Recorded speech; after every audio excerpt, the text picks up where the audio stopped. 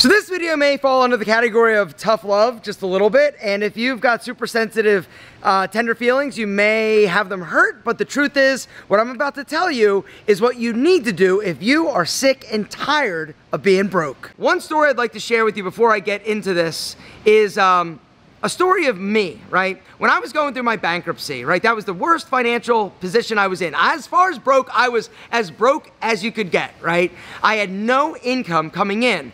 I was taking money off of my credit cards to pay my staff. It was as bad as it could get, right? And so I needed money. What was I gonna do? Now I knew that I still needed to work Monday through Friday, right? I needed to still try to save this business, but what do? Unfortunately, I had no experience being a server. I couldn't go get a job waitering or being a bartender. But I thought to myself, what is something that I can do on the weekends that doesn't require any skill? And so I basically was looking all over the place, and I was looking in the newspaper and on Craigslist, and I found an opening for a beer cart driver at a country club near me.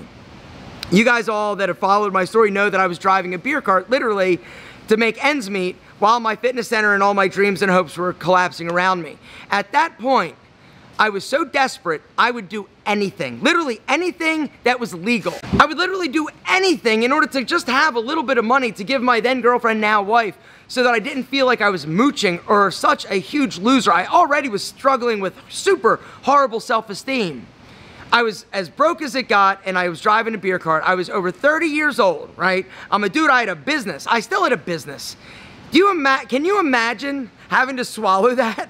Walk in as a grown-ass man and ask for a job driving a beer cart. It was me as a 30-year-old dude, grown-ass man, going in to drive a beer cart. You know who else was driving beer carts? 18-year-old girls, right? It was me and literally 18-year-old girls. Imagine swallowing your pride and your ego for that. It was tough. But it wasn't as tough as the feeling that I had being broke and like I was a loser, and I did not want to do that. I did not want to ask anybody for help. I was too proud. I was too prideful. But your ego, a lot of times, will get you in trouble because you think, wait a second, I don't want to do that. I'm just going to wait. I don't think that job is good enough, right? It's not paying enough or whatever. If you're broke, you need to do whatever the fuck you need to do in order to get revenue and income coming in, which means punch your ego in the balls. Punch him in the neck, kill him, get rid of him, because until you do, you never truly are gonna be able to actually move on. The second step is get your spending under control, as in stop spending. If it means not buying any more clothes for the next 2 years, do it. If it means shopping at the discount grocery store for your food, do it. You do not need to go out to eat. You should not go out to eat. You should not be spending anything that you don't need to in order to live. If it means moving in with other people, roommates, in order to basically share costs, do it. If it means possibly going back and moving back in with your parents, you need to do whatever you need to do. But if you do this, understand that it should be for a limited amount of time. One of the big mistakes that a lot of guys make is they'll move in with their parents and then they'll start spending like they got all this extra cash because they're not having to pay rent. Do not be a loser. Step number 3 is, what is your budget? How much money do you have coming in? How much is going out?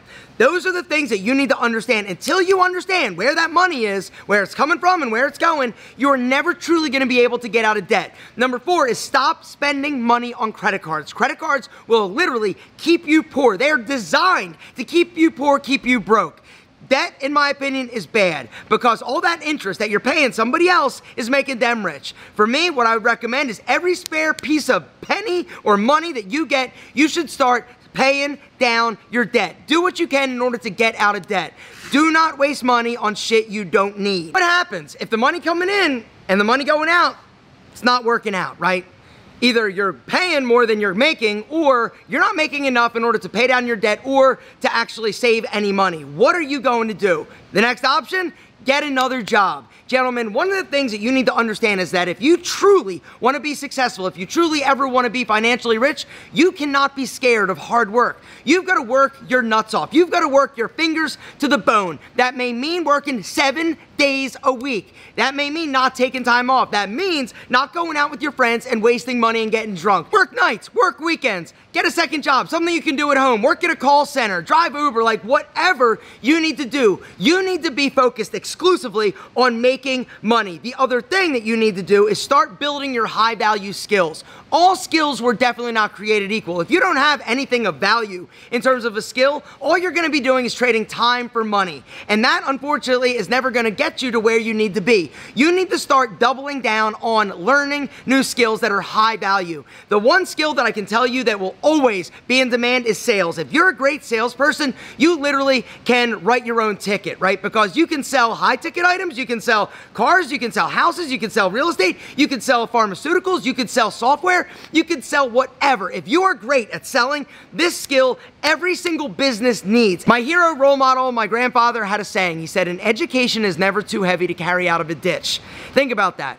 If you're somebody that is using or trading your time for money or manual labor, digging ditches, like whatever, right? You educate yourself, develop those high value skills, bang, you're out of that ditch, you're good to go. Now, some of you are like, I don't want to go to college, I don't want to do this, I don't want to go to a trade school.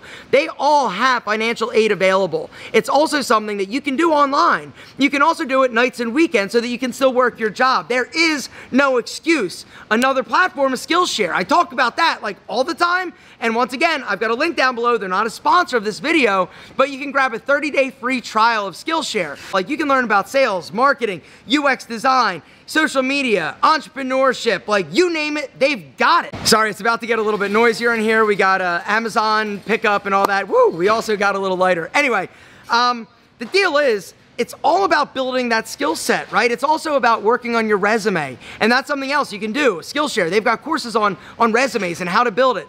It's about building yourself and setting yourself up for future success while simultaneously doing what you need to do, pushing down your ego, pushing down your mentality of, I don't know if I should, it's not good enough, gentlemen. Bullshit. Do it. Do whatever you need to do in order to get out of your broke ass rut. For me, it was $5,000. I've talked about this before. $5,000, in my opinion, was my FU money. All right, when I had $5,000 in the bank for the first time in my life, something amazing happened. I didn't think about money. My entire life, from the age of 0, was always worried about money. I was always thinking about it. All right, I grew up, we were on welfare, we were broke. You know, I was broke in college, I was broke when I got out of college. I opened my own business, then I was broke, and then my business failed and I was even more broke. My entire life, I was trying to not be broke. And the problem with this is that when you're broke, when you're worried always about money or paying your bills, it basically takes away a huge portion of your joy, not to mention your happiness and your brain. All of your brain power, all of your joy, all of your happiness is going towards solving this problem. All right, your North Star should not be eating. Your North Star should not be putting gas in your car, right?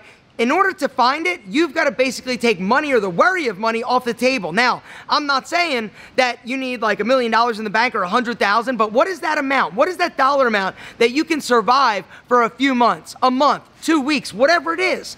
Figure out what that is and get it. Do whatever you need to do in order to acquire that money. If it means working 4 jobs, if it means working nights and weekends, not sleeping enough, it doesn't matter. You need to figure it out, because until you do, you truly are going to be just running that rat race. You're never going to be happy. You're always going to be stressed out. You're always going to be trying to figure out how to make ends meet. And this is a place that robs you of joy. It robs you of happiness. And once you find out what this number is, do whatever you need to do in order to get it.